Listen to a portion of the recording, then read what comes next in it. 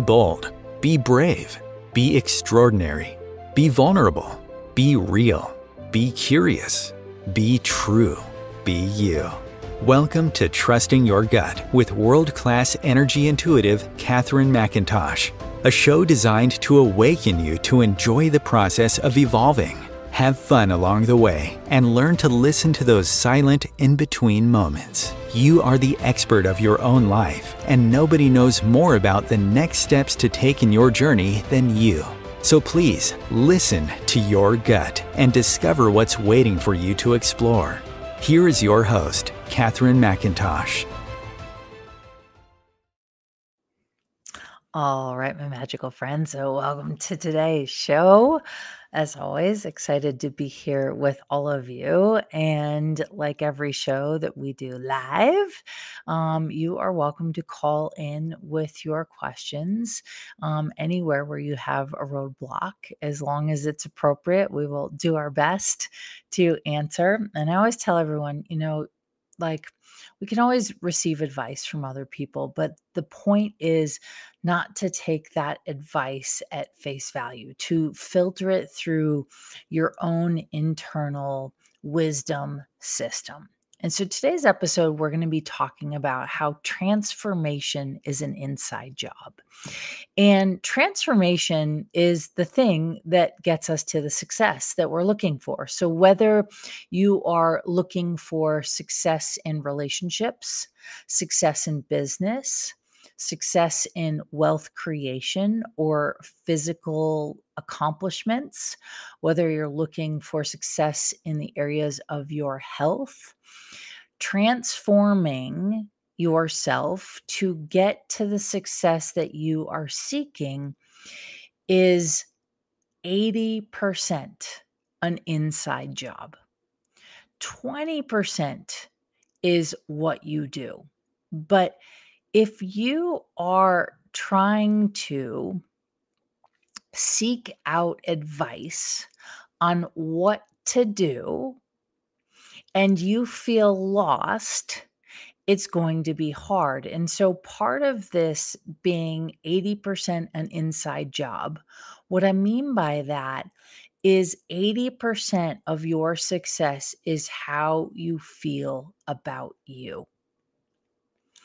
And if you feel lost, if you feel confused, if you feel depressed, if you feel like you're a victim and you feel at the effect of life happening to you, it's going to be very hard to get you to the success that you desire to see in your life. And so one of the most important components in this process of becoming a success, and look, every single one of you has a version of success that you'd like to see. Every single one of you. And I've worked with successful people all over the world, right? And every single one of them has doubts, they have fears, they have flaws, they have insecurities. Success doesn't mean that we get to a place where there is no doubt, where there is no fear, where there is no worry. Success means that you cultivate a sense of self-awareness. So knowing thyself is a huge priority.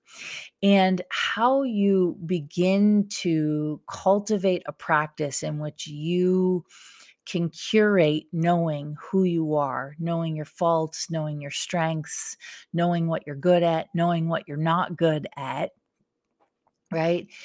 It's about looking at yourself without sort of the input from outside sources, right?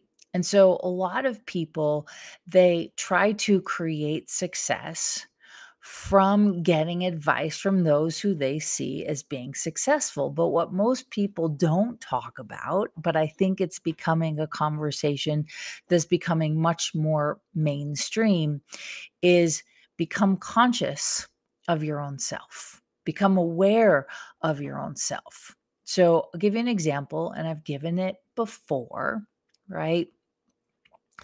Is that It doesn't matter what anyone else thinks about you.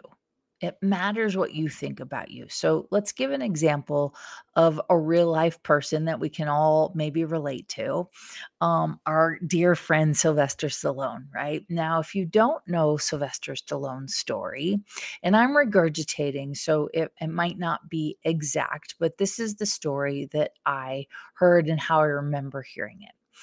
Is Sylvester Stallone, was trying to become a successful actor and not having success. He had moved to Hollywood and he wasn't doing that great, to the point where he had to sell his dog for $25 at a gas station or at a local store. I believe it was a gas station because he no longer had food for himself or to feed his dog.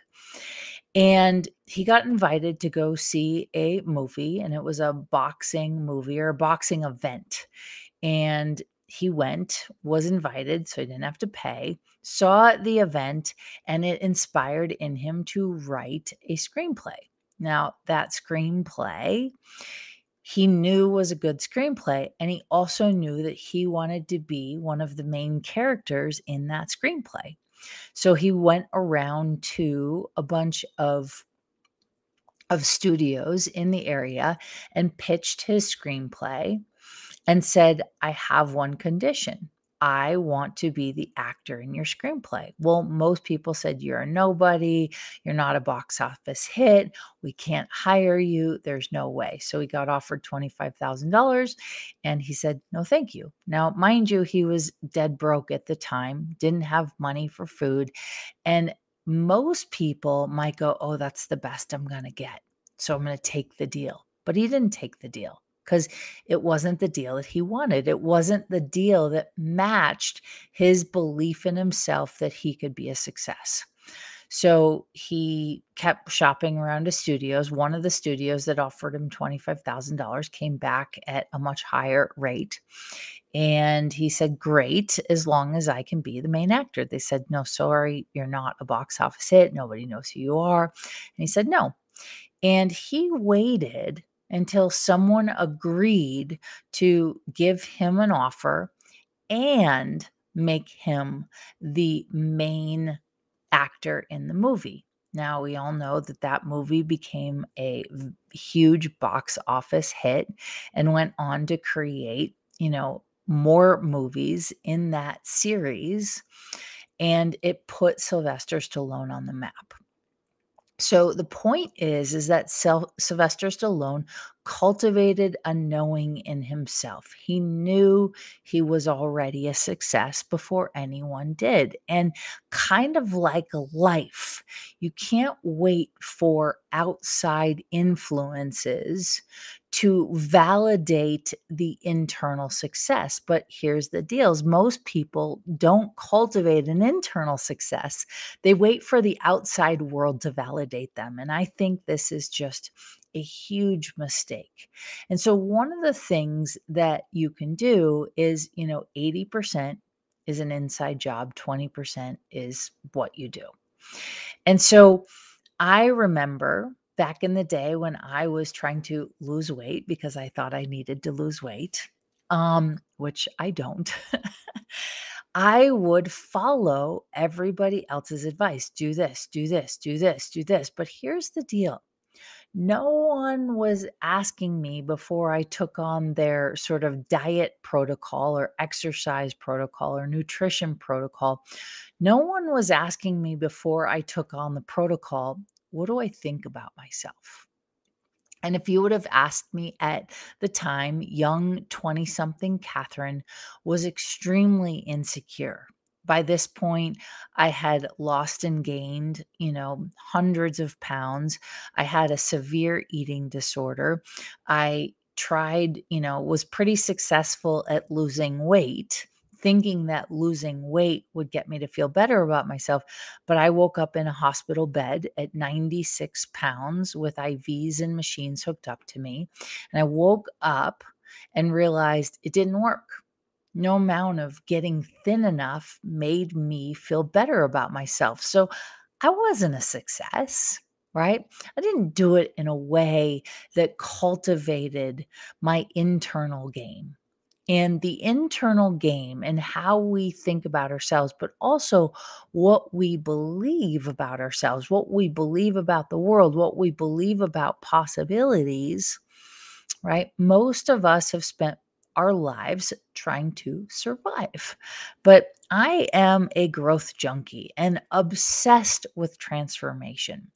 And you can do all of the business plans, all the things, right now on social media, you're saying, do this for Instagram growth, do this for Facebook ads, do this to get, thousands of followers. And I'm not saying it doesn't work.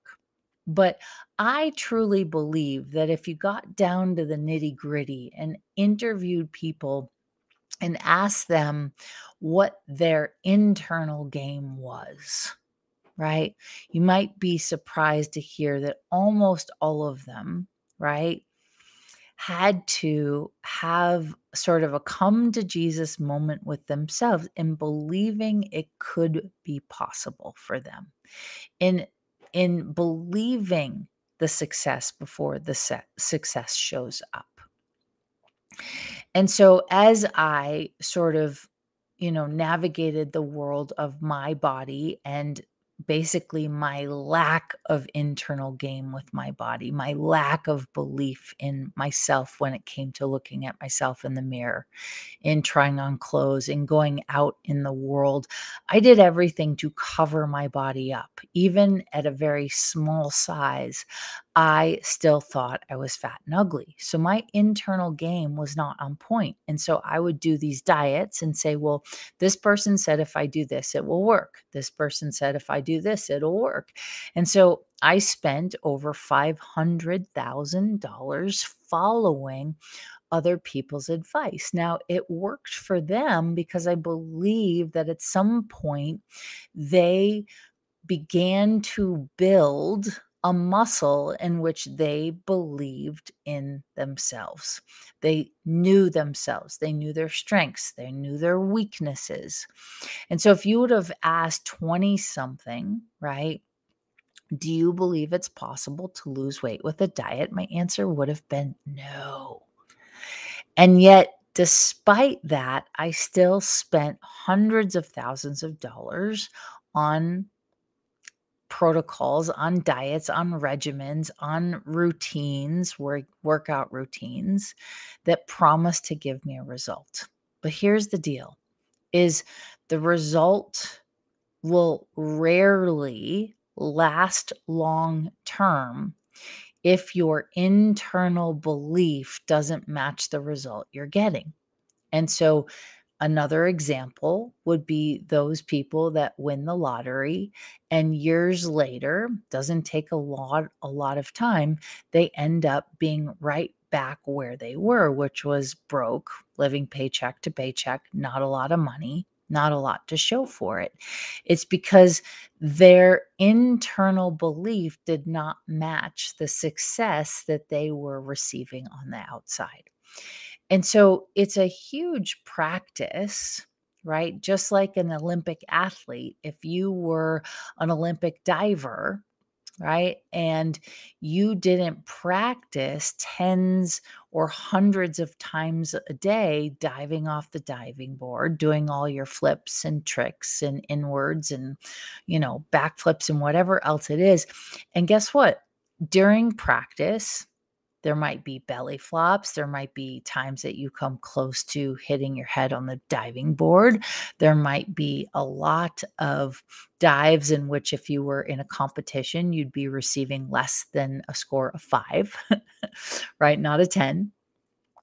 But practice is how you get to be excellent. And as you practice and get better at it, you begin to develop a muscle in which you believe it's possible. And it's the same thing with your internal game and knowing yourself is you have to practice rewiring your brain for believing it's possible. And, it's different for every single person. It's different for their brains and how it works. But most people that are highly successful, right? They cultivate a practice in which they build a muscle to begin to believe. And so, a while ago, I had the pleasure of being in Saint Tropez at someone's house who was a very successful businessman. And I asked him to his face, I said, "Did you always know you were going to be successful?" And the answer that he gave back just made me smile. And he goes, "Oh, no, Catherine, I did not know." Right? This beautiful French man with his beautiful family, incredibly just a beautiful human being. And he said, "No, Catherine, I didn't know I would be successful. I wasn't sure." So he began knowing himself in that he didn't have a big belief in himself to be successful. I said, "Well, what changed it? Like, what made you start to believe?" He said, "I just got really good at practicing, right? Sort of analyzing my day at the end of my day." And so he said, "I would look at my day and what went well and what I thought about myself when it was going well." Right? And then he said, and I asked for more of that to happen. But the other thing that I also did is I looked at the things that didn't work. And he said, and then I would, at the end of the day, ask myself, what would I do different tomorrow if that same thing occurred? And so he would build this muscle of practicing. When an Olympic athlete, like an Olympic diver, does a dive and it doesn't go so well, they rehearse in their mind what they would do different next dive, same thing, but maybe they tweak their technique a little bit. Maybe they tuck their body in a little bit more. Maybe they look differently, but they analyze every single thing that they're doing, right? And if you interview most Olympic athletes or most successful athletes at a moment of just a giant success. Like I saw something with David Beckham today and he goes, "There was just something in me that knew I had to nail this goal." And it's one of his famous claim to fames in the soccer world. But he said he had missed that shot, in 8 previous games. And every game he would analyze, what did I do different? What did I like? So part of it, yes, is the what, right? The technique. But another part of it is there's like just this energetic switch that flips inside at that moment of, I'm going to make this happen. But the beauty of that moment is not just, I'm going to make this happen, is they spent hundreds, if not thousands of hours practicing for that 1 second, that 5 seconds, 10 seconds in time that could literally lead to a complete life breakthrough. And so this applies to you in your life. Is most of you, without knowing it, might be practicing for failure. For failure. You might be in your head thinking, "Oh, it's not possible. I can't do it. They'll never change it." So when it comes to me in my 20s and even in my 30s with my relationship with my body, if you would have told me, "Oh, this diet works," I'd be like, If I got really honest with myself and really vulnerable, I would look back at those times in my life and go, wow, I did not believe in my body. I did not believe in myself. And I had a lot of trauma sort of running the show underneath, right? The trauma was the CEO of my reality. And so, even though in theory I was performing the actions that should create the results, the inner game was running the results, right? And so each of you are cultivating an inner game, and that inner game is either programming and wiring you for success, or that inner game is programming or wiring you for failure. And a lot of people think that they need to address the inner game that's wiring them for failure. But I always say to people, the failure will eventually subside. Now, it's not that you won't fear failure, but you change your inner relationship to failure, right? So, the founder of Spanx, and oh my gosh, Sarah Blakely. There we go. I have a lot of names in my head, right? Her dad used to sit her down at the dinner table and ask, "What did you fail at today?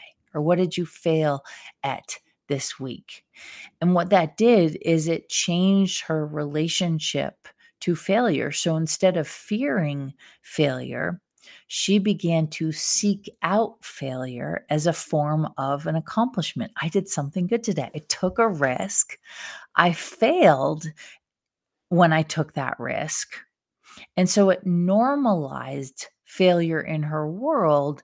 And thus she became one of the youngest, you know, female entrepreneur billionaires in the world, right? She built her wealth by creating a different relationship to failure. And so, one of the things that I navigate with people all the time is their fear of failure, their fear of what other people think about them, their fear of worry or doubt or feeling like a fraud or insecurity. And I say to them, you know, that those emotions are never going to go away.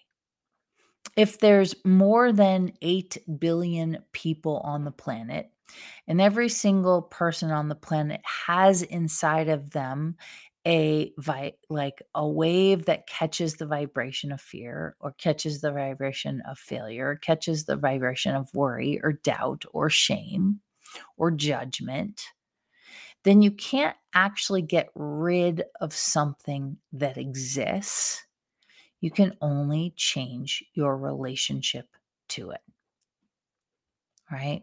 You can only change your relationship to it. And so, my friends, you want to look at your inner game and what is your relationship to you believing you could be a success. Now, if you have a crappy relationship with yourself, guess what? Everybody starts somewhere. An Olympic athlete didn't start out being excellent right off the bat 99% of the time. I mean, yes, some people have a natural ability or gift, but if you interview or listen to interviews of some of the most successful athletes, you will hear inside of their story the hours they were practicing when nobody else was around, the early mornings they were waking up to train their bodies, to fuel their bodies, right? To train their minds to believe it's possible so that when it comes down to game time, they're prepared. Right. I was giving this analogy in a class I was teaching today. And I said, some of you are trying to ride a wave. You're out in the ocean and you're not being patient to wait for the right wave to catch. And so you're forcing the timing of it. You're not practicing patience. You're not preparing your mind, body, and brain and spirit. You're getting smashed by the waves and you're swallowing seawater. And maybe you're even feeling like you're drowning every time a wave crashes on top of you.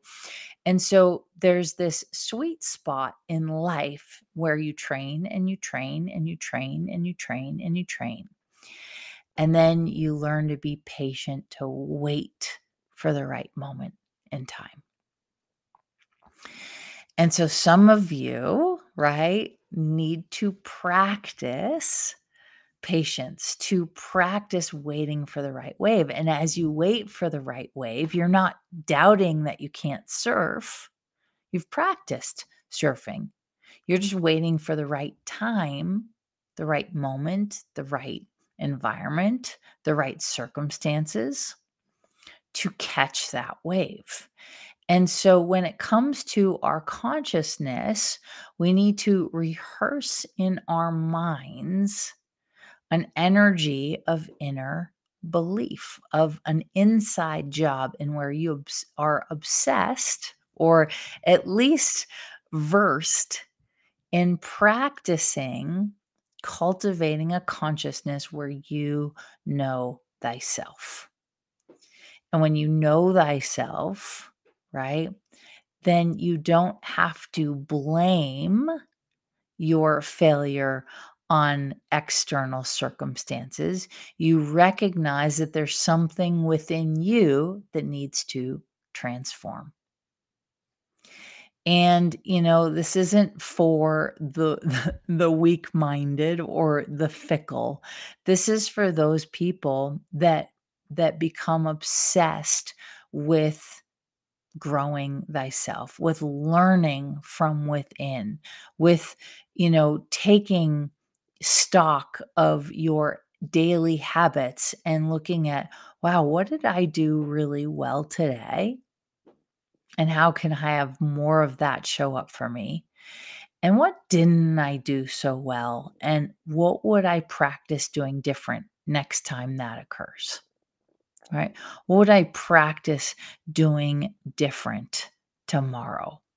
And so, like Sylvester Stallone, he cultivated a belief in his ability to be an excellent actor, right? I personally love him. I think he is incredible. And the Rocky series is one of my favorite movies, right? That soundtrack, the pump up music, and the story behind it of don't give up, right? Just because you lose once, don't give up. Just because people don't believe in you, don't give up. Just because you've had a hard life, don't give up, right? I coach um, sort of energy workers, right? Healers of all sorts and all walks of life, whether you're a coach or a consultant or a therapist or a massage therapist or an acupuncturist, teach them, right? Cultivate this belief in yourself, this moment in time, so that when your wave comes, you're ready to ride the wave.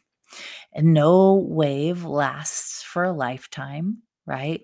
So you learn to ride the waves of life and catch the ones that are right on time and enjoy the exhilarating feeling. And so Sylvester Stallone cultivated a belief in himself and waited for the right wave. He didn't take the first wave that came, right? The first offer. He didn't take the second wave or the second offer that came, or even the third or the fourth.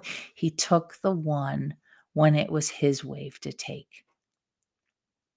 And so may this be a reminder to all of you that success is within you, not outside of you. And so, wherever you are in your life's journey, whether you're looking to get fit, whether you're looking to feel a little bit healthier, maybe gain some confidence, right? Ride the wave for as long as you can. Get to know what works for you and what doesn't. And so, in the 20 years that I messed up my body royally, that I was riding waves prematurely, right?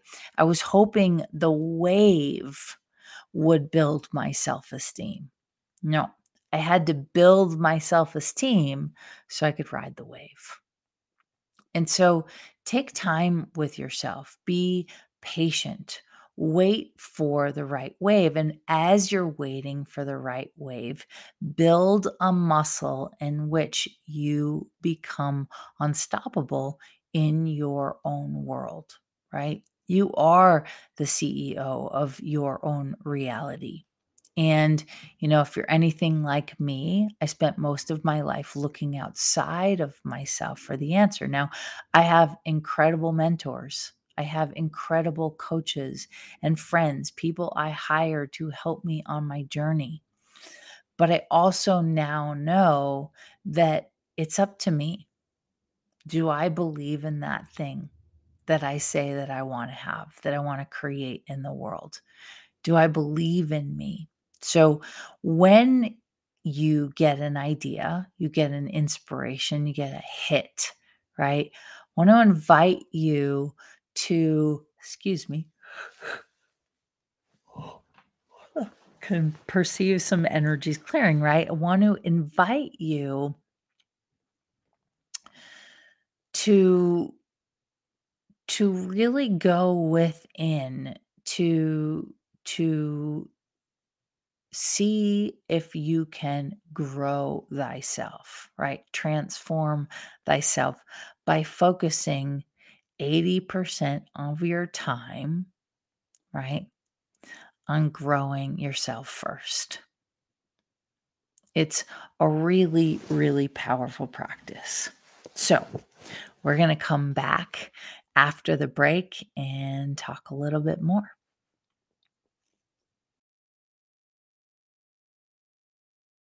Om Times TV.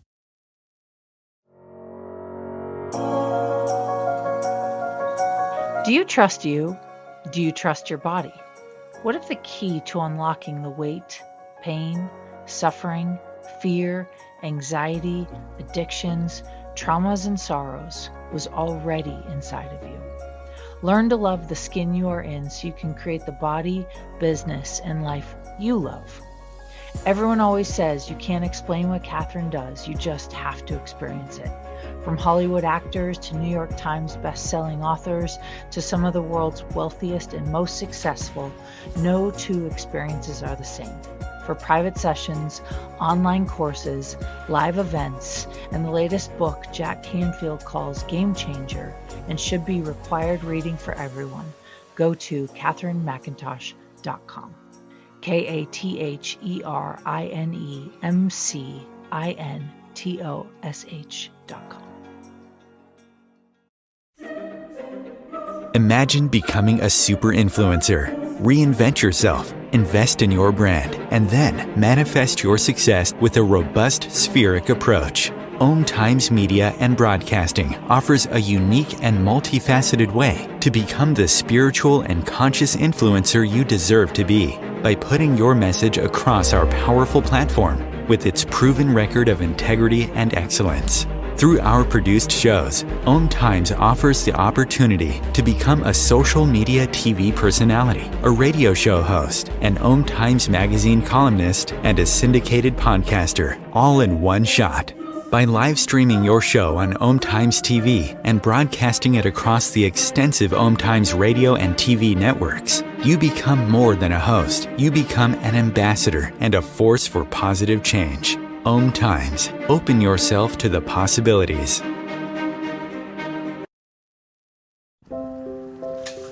I want to eat apples and bananas. I need to eat apples and bananas. Why can't I eat apples and bananas? Support the Feeding America nationwide network of food banks to help provide meals to those in need. Join us at feedingamerica.org.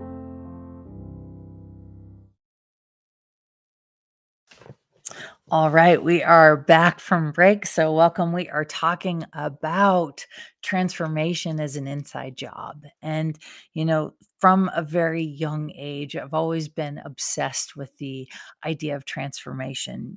I spent a lot of time in South America. My first marriage was to a man I knew I should not have married, but I did anyway.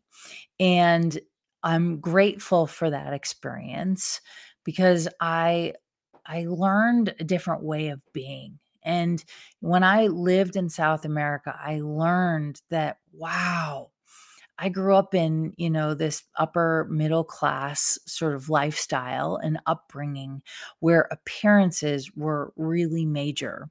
And so we pretended we were a happy family, but the reality on the inside, and I used to say, you never know what happens behind closed doors, was we weren't so happy.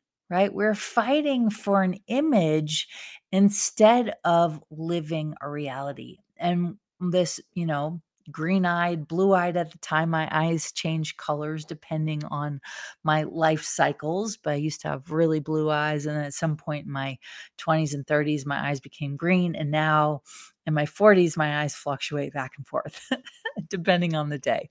So I remember being just this bright eyed, blonde haired, white skinned, freckled faced, curious and eager 20 something.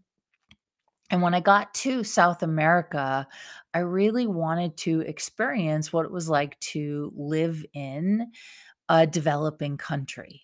And I remember looking at the people that I was around and looking at the culture. And these people were happy. They didn't have much, but they were happy. And I went, whoa, this is blowing my mind, because that was not the world that I grew up in. That is not the experience that I had. And so I became fascinated by one's own ability to create a level of joy in their world without needing proof of material possessions to make you happy. And I think we can translate that to our lives, and where we end up focusing on the external results. Do I have the relationship?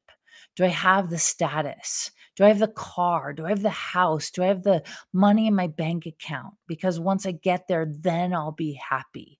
And what I learned by living in South America, I was in Quito, Ecuador. What I learned was you don't need any of those things to make you happy. And if you can begin to enjoy the journey of evolving, enjoy the journey of becoming a greater version of yourself every day. It's not a one choice you make. So sort of like my friend, this successful Frenchman, who said, I spent the last 20, 30, 40 years of my life literally reviewing my life every day. Small choice over time led to big results. Small choice over time led to big results. And so within each of you is this ability to make a different choice. Not a big life-changing choice, but a small choice. And that small choice starts with practicing, cultivating, enjoying who you are, right?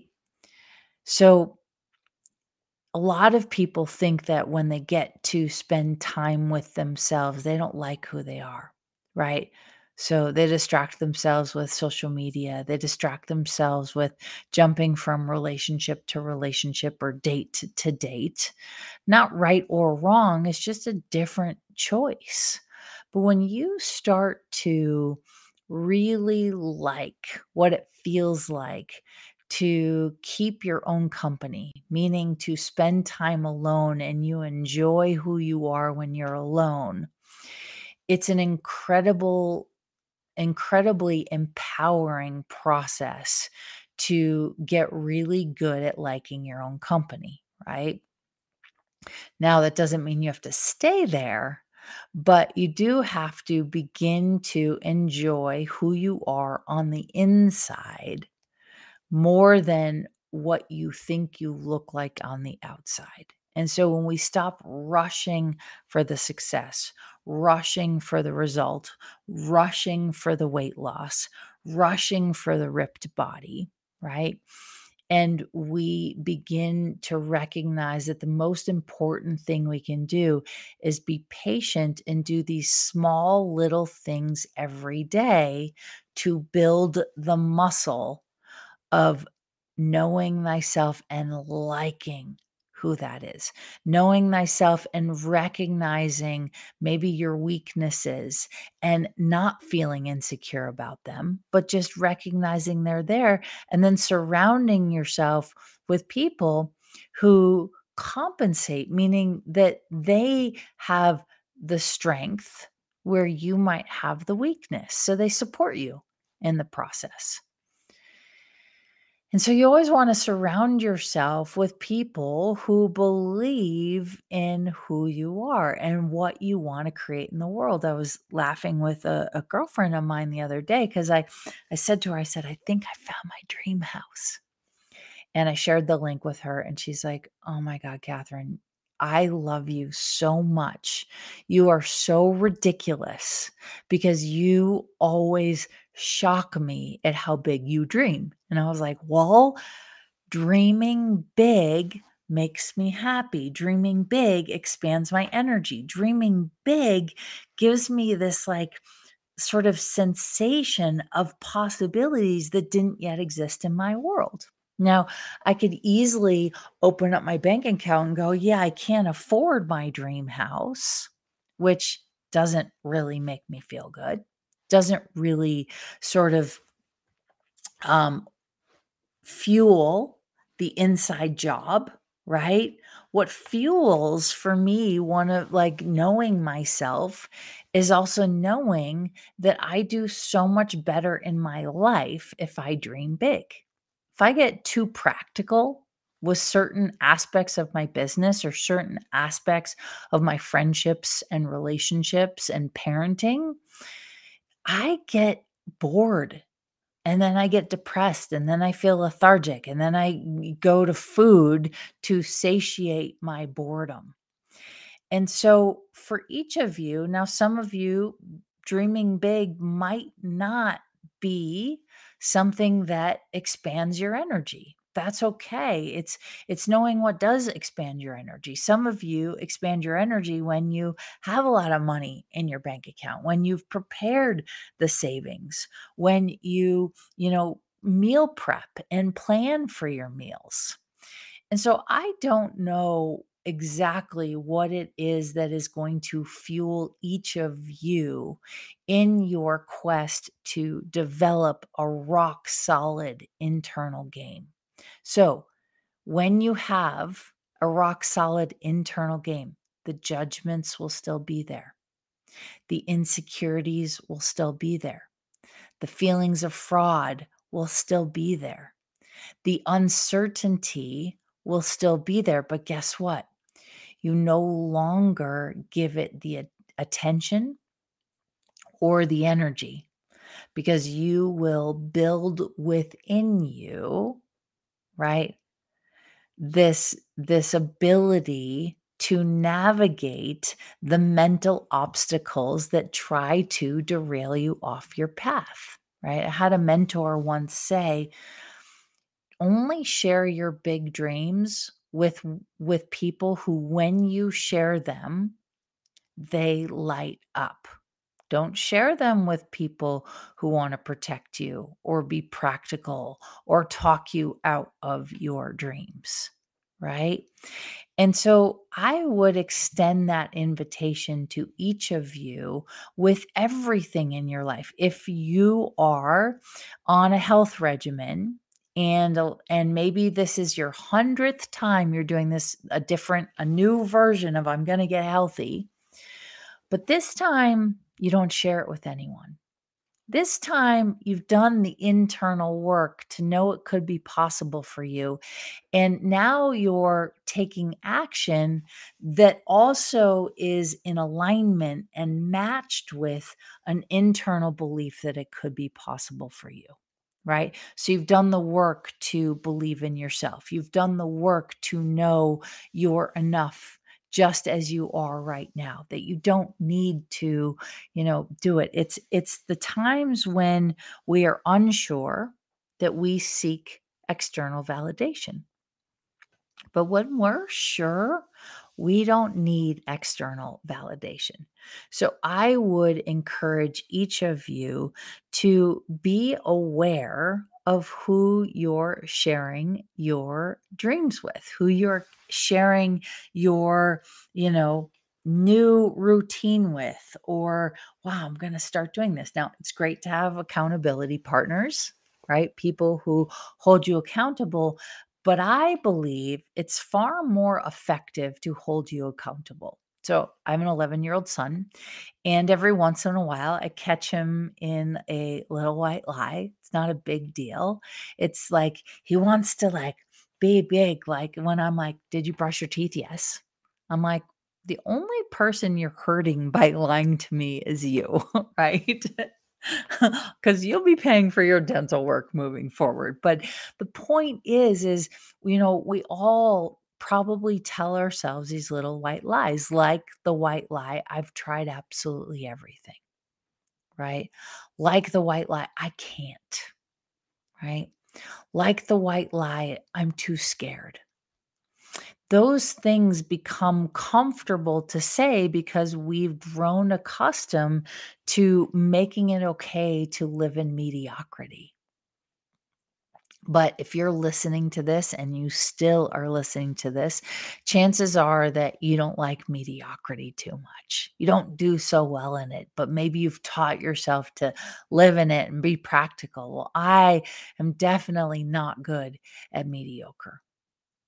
I'm not good at the status quo, right? I want excellence. I want fantastic.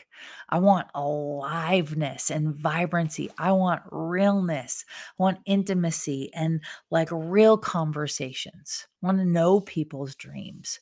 I want to, one of my favorite questions to ask is if you could wave a magic wand, what would you ask for right now? What would you do different right now?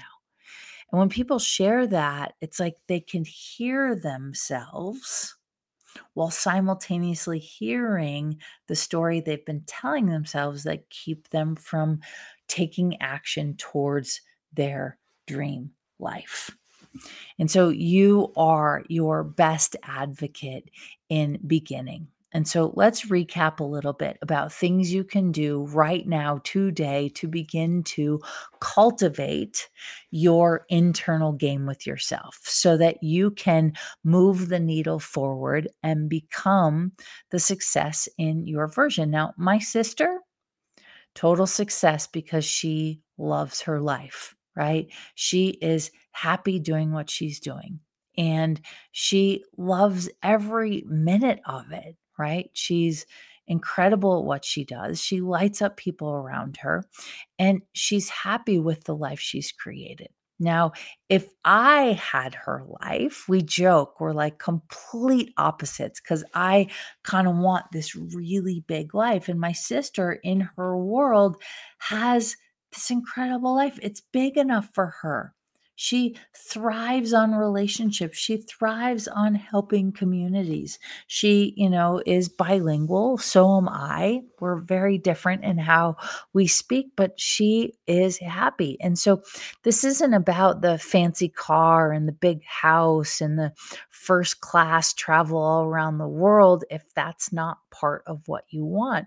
It's getting really, you know, sort of meticulous with yourself and honest with yourself and vulnerable with yourself. Are you living the life you want to live? And if you're not, what needs to change? Right.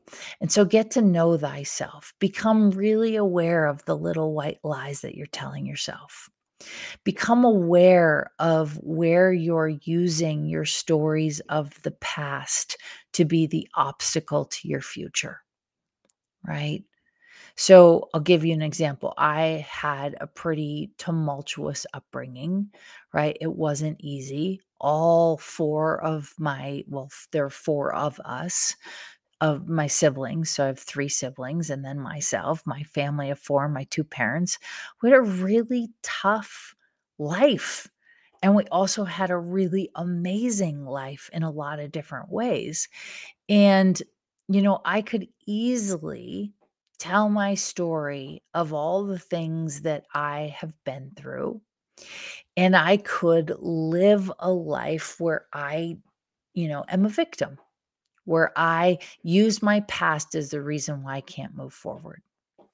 But I was teaching today and I said to them, I said, everything that you've been through, and actually Ed Milet says something along these lines. He says, everything that you've been through, right, makes you qualified to help others.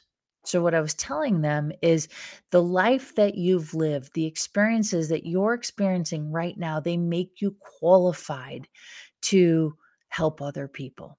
They make you qualified to be a good friend or a good lover or a good spouse, right? Because it builds a muscle of empathy. It also builds a muscle to get to know who you are. And so get really good at being willing to review your life on a daily basis at the end of your day or at the beginning of your day. I personally do it in the mornings. So, what I'll do is I wake up in the morning, I look at what did I do yesterday that, I kind of look at, wow, everything I did. So, for me personally, I was really good at pretending I didn't do a lot in a day. And what I realized is I do way more in a day than I ever thought I did. And so I review my day. What did I do? How many phone calls did I make? Who did I talk to? Who did I reach out to? What part of my business did I focus on building yesterday? And I look at it. Who did I connect to? Who did I make an impact on? And then I look at, okay, what did I do that worked yesterday? And what do I want more of? And how do I create more of that? So I look at, well, what was I feeling about myself? What was I thinking? What were the stories I was telling myself? Right? What did I do that day? Did I meditate? Did I exercise? Did I do my somatic exercises? Right? And then I look at what I did. Did I have my coffee? Did I write in my journal? And then I look at, okay, what didn't go as planned? What didn't work so well? Where did my ego get in the way? Where was I defensive? Where did I tell myself these little white lies in my life? Right? And so when you review your day, get honest, right? The only person it impacts if you lie to yourself is you. It hurts you. But guess what? If you have a company, it also hurts the people that you work with. And so there is nothing wrong with recognizing your weaknesses, being honest and open with your weaknesses. And guess what?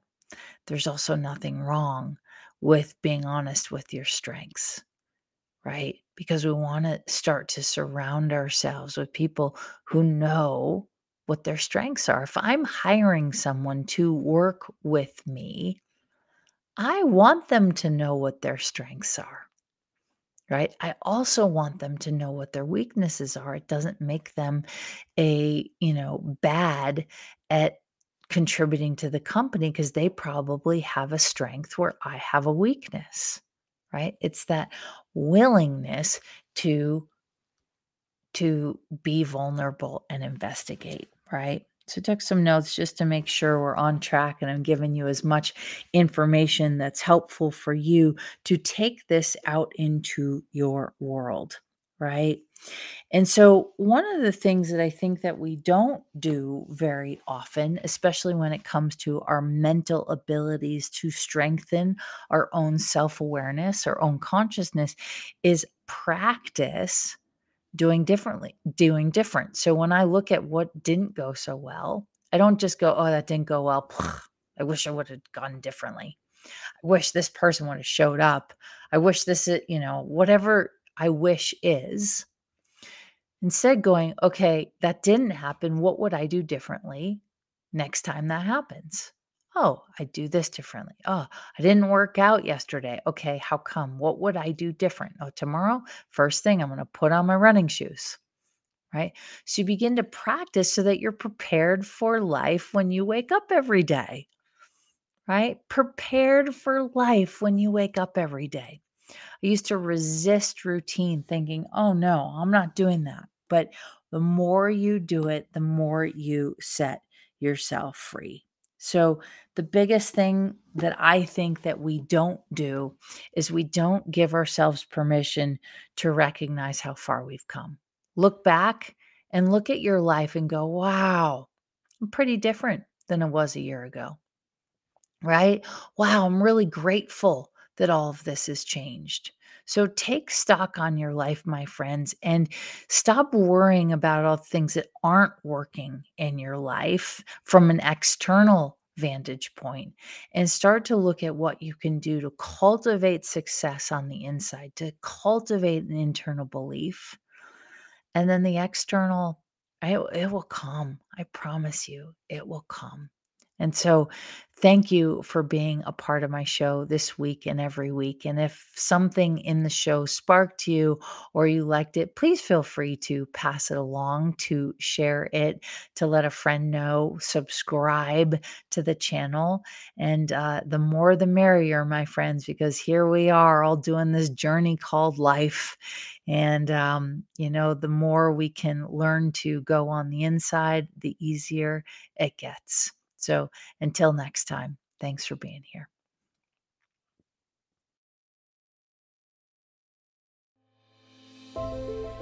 Catherine is not a medical practitioner nor a licensed therapist. She has strong opinions and will express them, and truly believes that you are your best advocate for any and every area of your life. If you need medical advice, please consult your physician.